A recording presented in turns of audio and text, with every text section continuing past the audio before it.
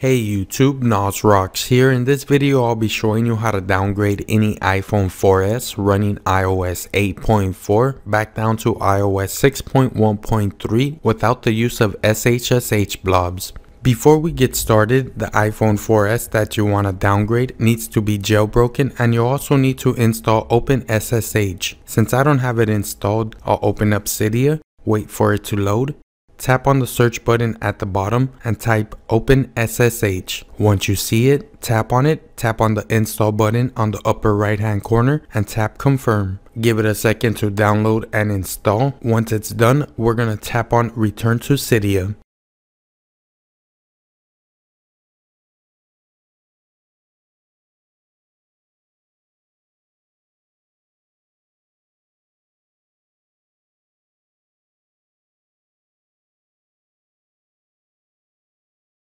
Once it's done, tap return to Cydia and back out. Now you need to head on over to your computer and download the iNation 4S downgrade zipped file. I'll have that link on a written tutorial on my blog, which I'll link you to it down below in the description. Once you have it downloaded, open it up and extract the 4S downgrade folder onto your desktop.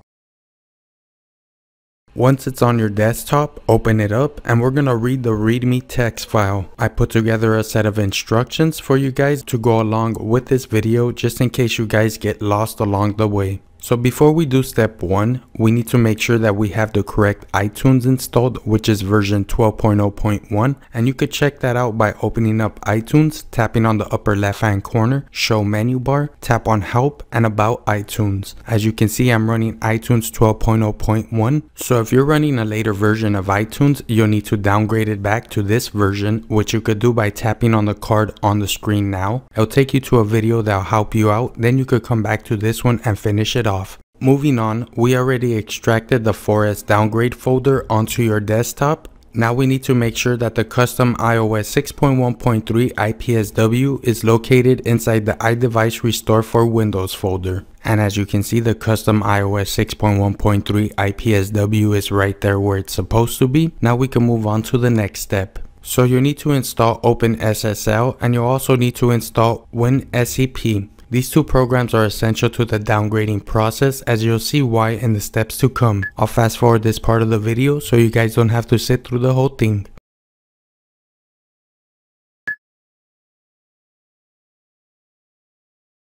When you're done installing both programs, open up WinSCP and we'll need to SSH onto our device. Underneath host name, you're going to need to put your IP address, which is located inside of settings, Wi-Fi. Tap on the blue eye next to the network that you're connected to and grab the IP address that you see right there. Mine is 192.168.0.9. Yours should be different and you're going to type that into host name. Under username, you're going to type root and underneath password, you're going to type Alpine. Now you can tap the login button, give it a couple of seconds to connect to your device. Once you're prompted, tap update.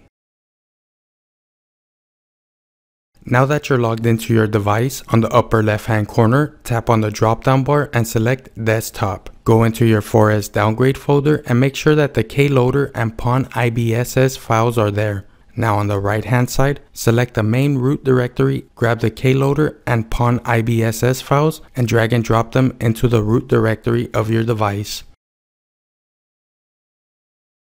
Head on over to the instructions and we should be on step 4. We need to open up the terminal on WinSCP and we need to execute 2 commands. We could do this by tapping on the terminal button at the top of WinSCP. Give it a second to launch. Once it does, you can't copy and paste these commands. You'll need to type it up yourself. Once you finish typing the first command, tap execute or press enter. Then you can start typing the second command and do the same.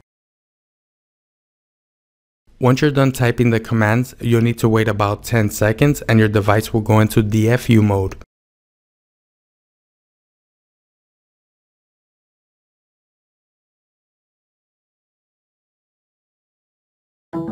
You could tap abort on WinSCP, tap OK, and close it down. Moving on to step 6, we need to open up the command prompt by tapping on the start button and type CMD. Once you see the command prompt, right click and run it as an administrator. You can actually copy and paste these commands right here, but you need to do one change to them. In the first command where it says your name, you'll need to type the name of your computer before you copy and paste it. One easy way to find out the name of the computer is by tapping on the start button and checking out the name underneath the icon. The name of this computer is Eric, so I'll type Eric for your name. So now I'll copy it, I'll right click on the command prompt and tap paste, press enter, and now you're in the iDevice Restore for Windows folder. Now you need to go back and copy the second command, do the same thing and press enter once you're done. Your device is now downgrading back to iOS 6.1.3. I'll let the video play all the way through. I'll be right back as soon as it's done.